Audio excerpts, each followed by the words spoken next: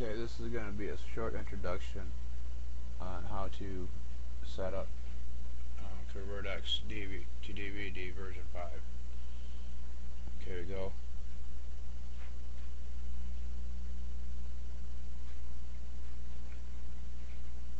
Go to General Settings, and we look at those.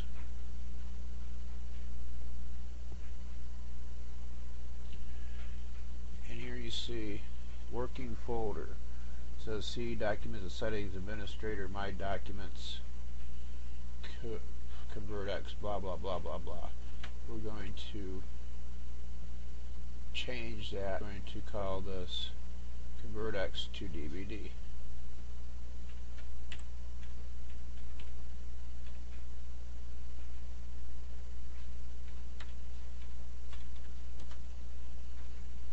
And then we go like that.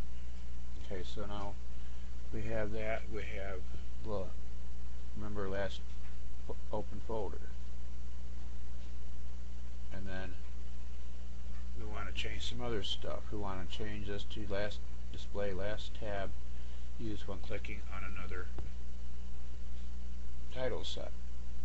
Then remember, show advanced checkmark states. We don't want to do that. We don't want to do, oh, we want to do this. Do not prop for updates. And then we don't want to check for internet updates regularly. We don't want to minimize to tray, but we do want to show tray notifications. So then we click over on language. If you're in the United States, you'd want to click on English. And then we go to chapter. And then we want to create a chapter every 5 minutes. For title sets longer than 15 minutes. You can change that if you like, but we'll just keep it that way for now. Okay, then another thing we want to look at are DVD menus. The way the default setting is set to black mirror, but we don't want to do that. What we want to do is we want to change this to no menu, and then we want to change this down here,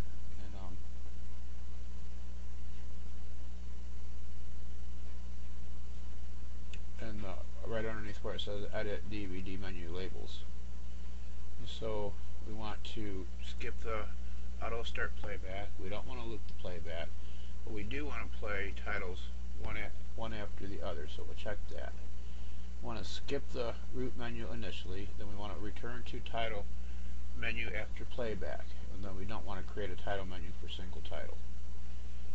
Then we go up to burning, and here this is set to automatically burn with my burner, but we don't want to do that, so we'll uncheck that box. Okay, then we go down to below where it says DVD, default DVD label, and then we have some check boxes to check here. One says add ISO file destination to drive list. We don't want to do that.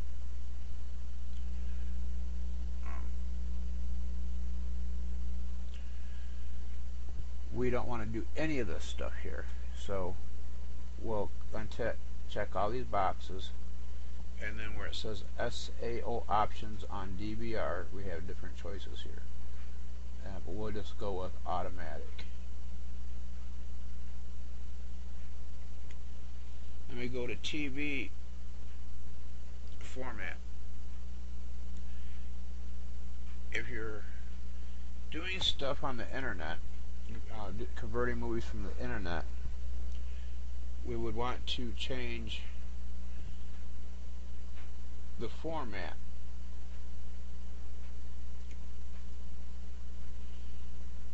If you're in Europe, you'd use PAL, or if you're the United States of America and Asia, you'd use NTSC. So we'll switch this to NTSC.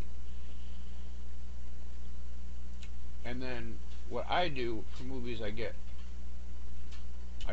from different sources, I'll switch this to from full D1, which is 720 by 480, or 720 by 576 if you're using PAL. I switch it to half D1, which is half of that, the D1, whatever that means. And then, so I change that to 352 by 480. Or if you're in PAL land, it's 352 by 576. Then you go up to video processing, and then we just leave that the way it's set. And then I believe we're done here, except for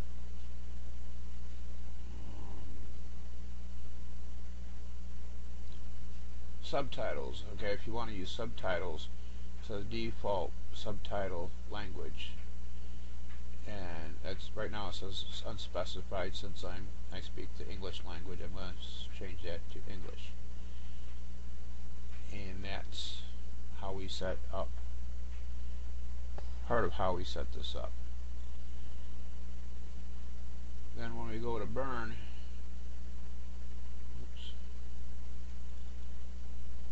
okay, we have these tabs up here. So it says display title set as basic list. Then we want to also turn off the preview. So the way we do that is we hide editing preview. There's a arrow in the upper right going to the right, and so we do that.